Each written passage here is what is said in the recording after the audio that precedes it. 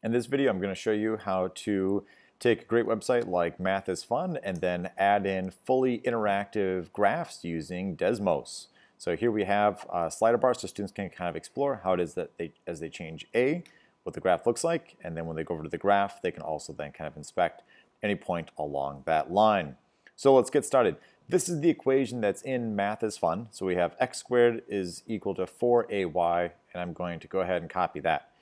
And for creating this interactive graph, I'll delete our old one there, we're going to use this free tool called Desmos. You can sign in with Google, with your Google account, which is great. And this way it'll save all of your graphs. Students can also make their own graphs as well. And I'm going to go ahead and just paste in the code that that equation that we got before. So we've got A, now you can see right here, so it says, sorry, we didn't understand that. And that's just because it lost that it was squared. So I'm going to delete the 2 and then do the up arrow. I'm not quite sure the official name, but it's above the 6, so I'm going to hold down Shift and then the above 6, and then I will type in squared. And now here's prompting me if I wanted to add in a slider for A. And I am going to go ahead and do that, so I'll click on that right there. And in this equation, they set it so that they're going to have it so that A is equal to 200. So going back over to my graph, I'm going to go ahead and I can modify that to be 200. So now we've got our sliders like quite a bit. And I'm going to zoom out here so we can get a better view. Okay, so this is the graph that I want to embed into our lesson. And so students are now going to be able to click on that little slider and then kind of see if, like, right, as they change the value of A, how does that affect the graph? So to embed it, we're going up here to share graph.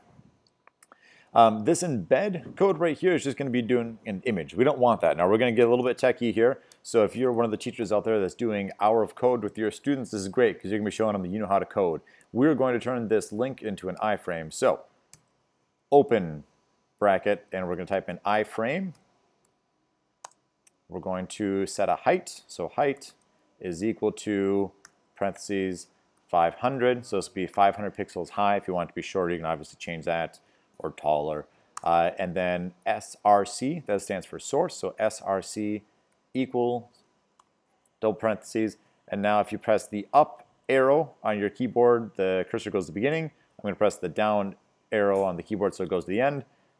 Closing parentheses, closing bracket. And now we have to close our iframe. So open bracket, and then we're going to backslash iframe and close that. Okay, there we go. So this is our iframe code. Way to go, everybody. You just did some coding. We're going to copy that and heading back over to our Math is Fun. I've already loaded in DocentEDU. Going to click on the sticky note and I want to embed it right after there. And we'll just paste in that code that you created. Desmos will go ahead and load in all the amazing math that it does.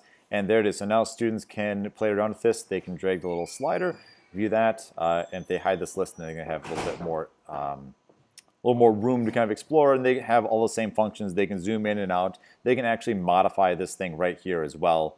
So they could do a whole variety of things. Let's say if we wanted, instead of like squared, we want to change this to B. And now it's like, hey, do you want to add in a slider? Yes, we do. So now students are going to find out, oh, this was a bad example, right? So now we can kind of modify it as they change B. How does that affect the graph?